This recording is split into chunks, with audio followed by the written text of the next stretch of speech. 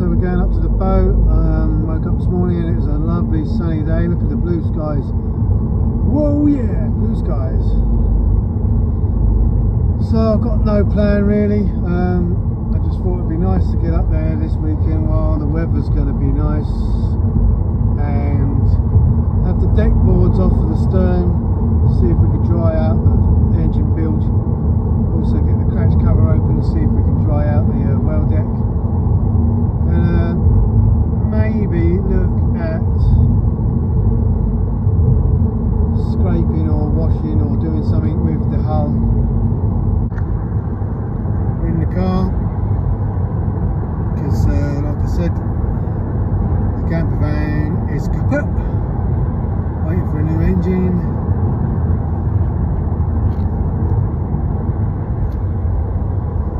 Anyway, we're in the car, so I don't know if I'm going to stay on the boat tonight because even though the weather's nice, the temperatures are going to bloody drop, and you know, obviously it's just a bare shell at the moment, so it's going to be sodding cold if I stay. Obviously I haven't got the camper van to live in tonight, so yeah, let's see how it goes. Some other news as well, non-boat related. I don't know if you can notice, there's something missing.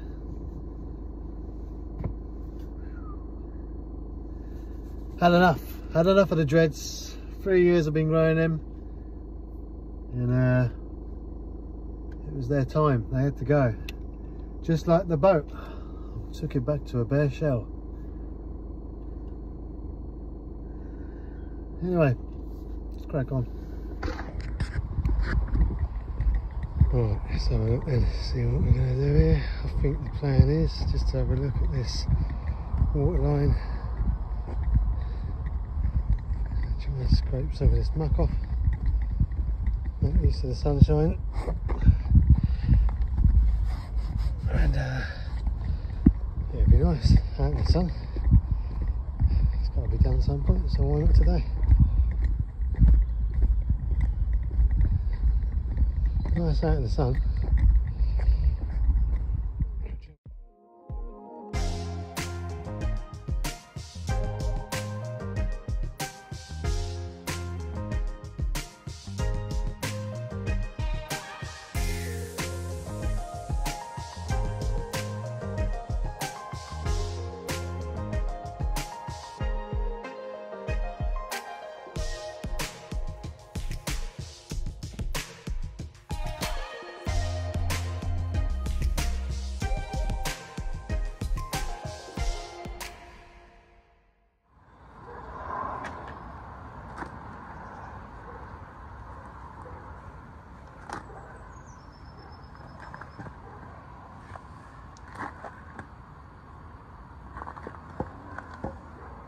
Number one, it's definitely a good idea to cut off the dreadlocks.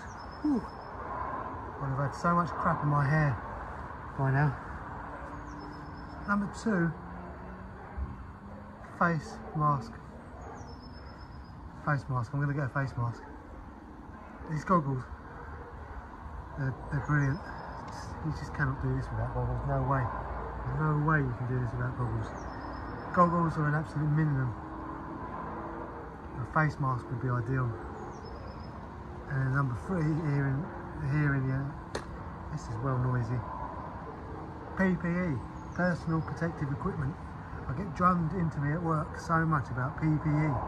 But some things you just can't do without. Goggles, ear defenders, when you're dealing with that, it's a must.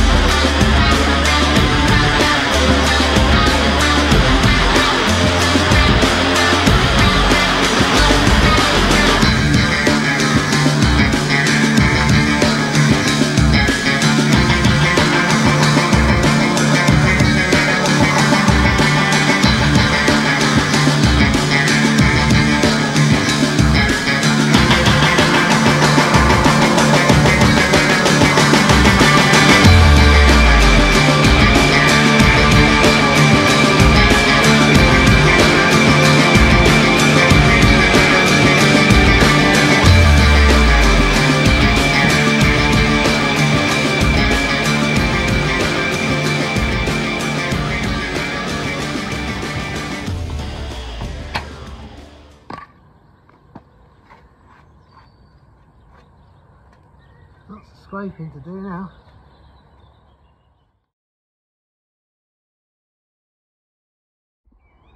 What it was like, and what it is like.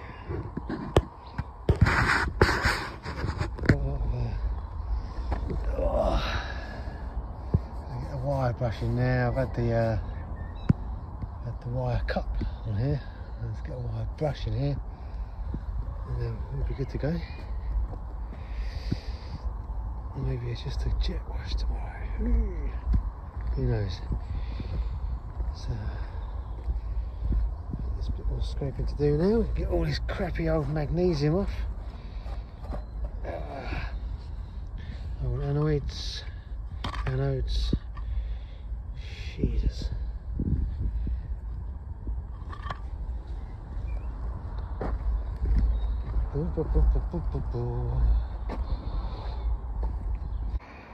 Don't think we'll be getting that done tomorrow, so I'll just concentrate on one half of the boat this weekend, and big job so good in, and maybe next weekend we'll do the other half.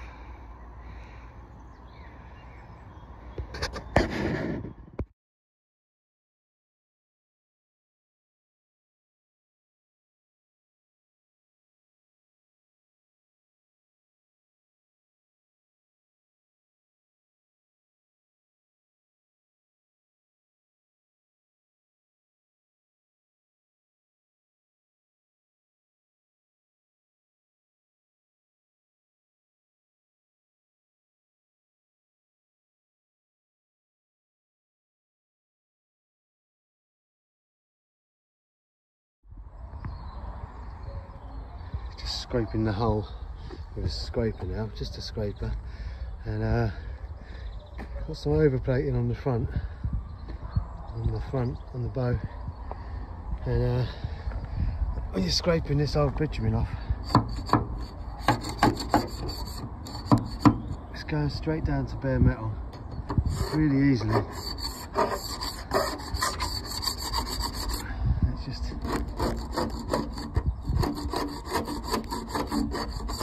absolutely crumbles off.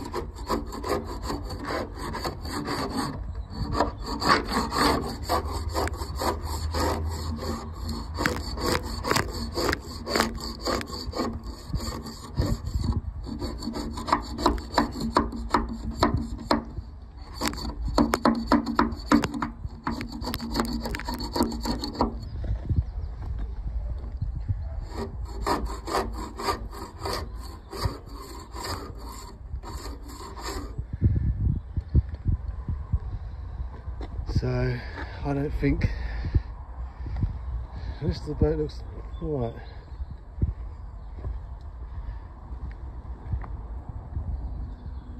Got a nice coat of bitumen there as a base.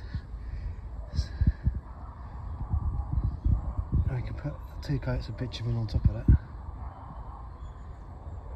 But that base plate,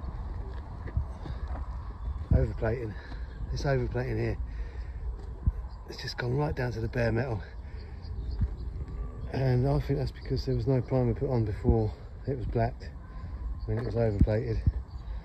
So I'm going to put 2 coats of red oxide on that before I put any blacking on.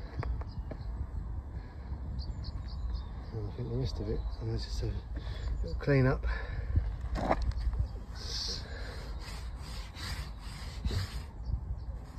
Little clean up, and put some blacking straight over the old stuff.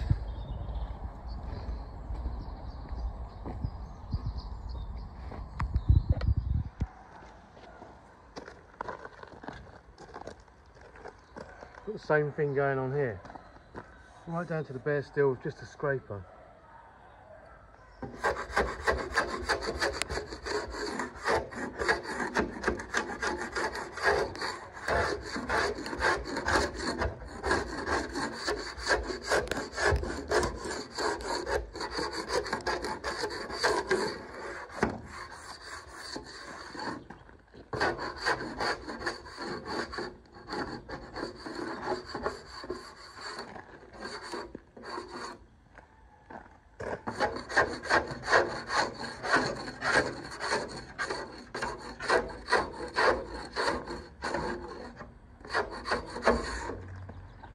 see there, that is just going down to the bare steel. And let me show you something.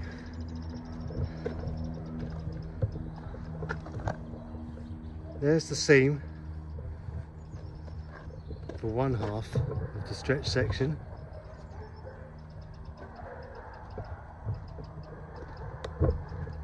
And there's the seam for the other half.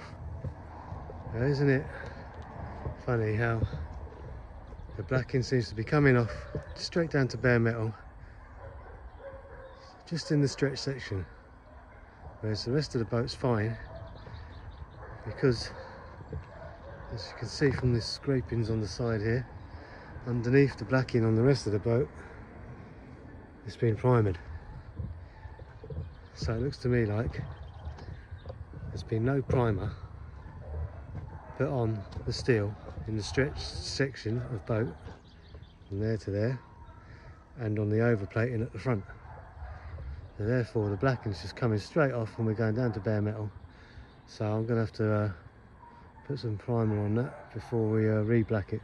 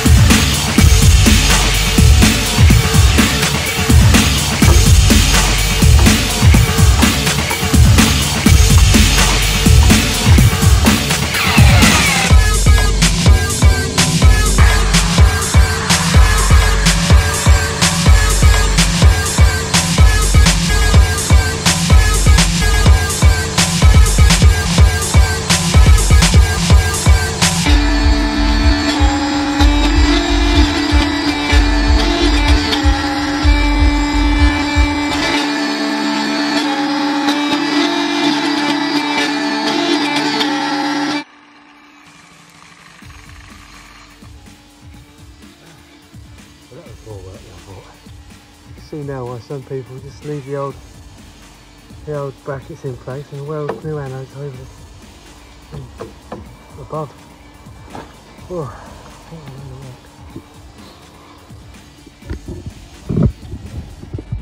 the second one came off piece of piss.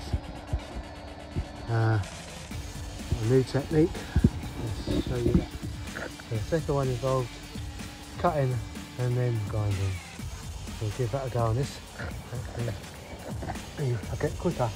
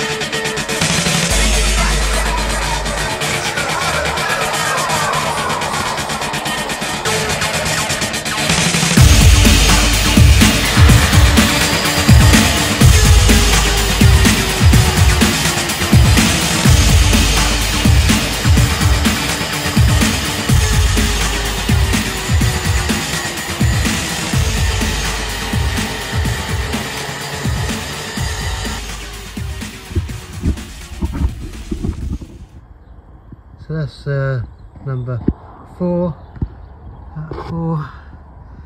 That's what the other one looks like now, just ground down. It's not about getting it perfect, it's never going to be perfect. There's pitting, there's corrosion, there's all manner of things and imperfections. It's just a case of getting the ground down, giving the whole, you know, the whole hull a blank canvas when it comes to putting anodes on at a later date, and you don't have to worry about putting them on in the same place as they were. If anything, yeah, I suppose probably going to stick these on the same kind of place, but yeah, you know, at the moment it's just about getting everything wire wheel brush and clean, and just, yeah, 2 coats of blacking. It's just protected then for the time being.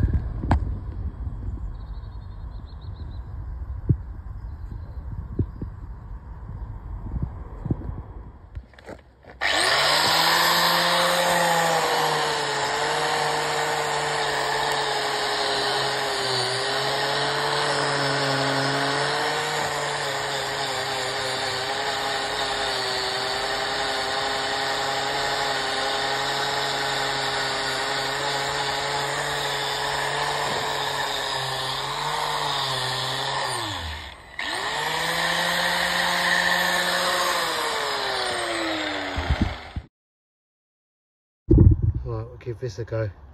These abrasive wheels have been recommended to me by Mr. Ollie Vella.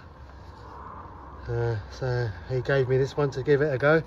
So thanks, Ollie, for giving this to me. And if you want to go and check out Ollie's channel, it's Ollie Vella Narrowboat.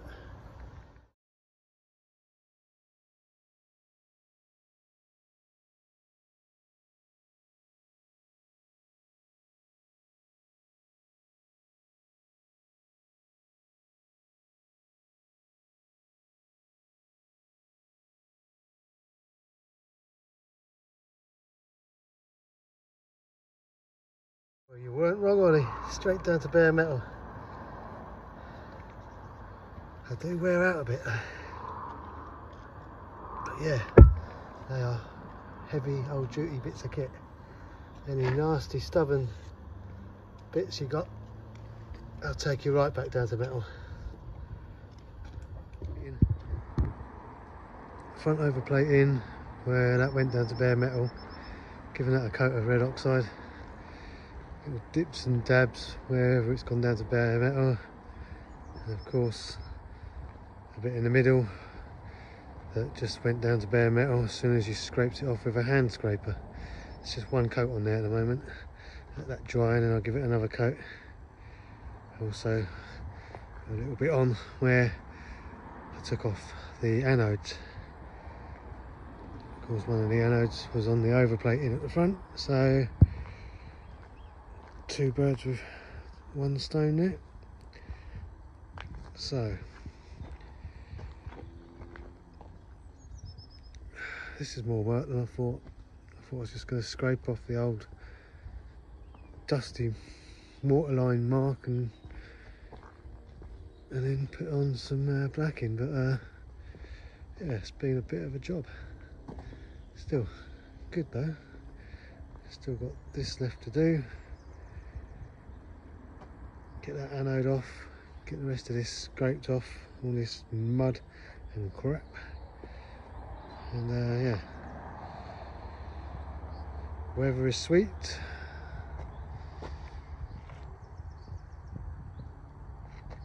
The sun's just gone by behind a cloud. Come on, son. Come on, son.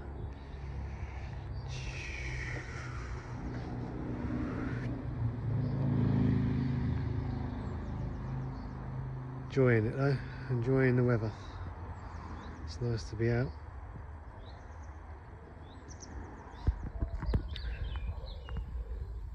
So, all that there had to be red oxided. Steel plating at the front. And then also as well, thought I'd check out the steel plating at the front here. It's probably going to have to be red oxided, I don't know. We'll see what happens when I scrape that off. Started scraping the other side and it was the same here. Paint was just coming off with a hand scraper where the stretch section is. So that's been done on this side as well. Still got to wire brush down here, all along here, take off the anodes. But yeah, I never expected to have to red oxide. So we've got the whole side of one whole side still wired, oxided where it needs oxided, and all three anodes off. Fresh start. So once we get the black on there, hopefully that won't have to be done for another 2 years. Should just about be fitted out by then. Oh dear.